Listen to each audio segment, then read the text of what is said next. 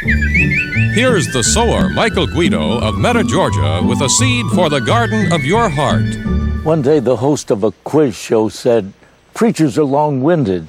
Can you give me the definition of the gospel in 2 words?" "Good news," I said. It doesn't tell us what we must do for God, but what God has done for us. It doesn't offer us lessons from the life of Christ, but life from the death of Christ. Here's the good news. Christ died for our sins, was buried, and rose again.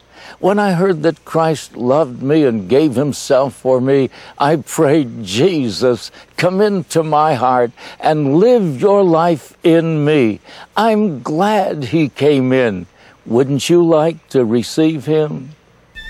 A Seed from the Sower has originated from the studios of the Guido Evangelistic Association, Meta, Georgia.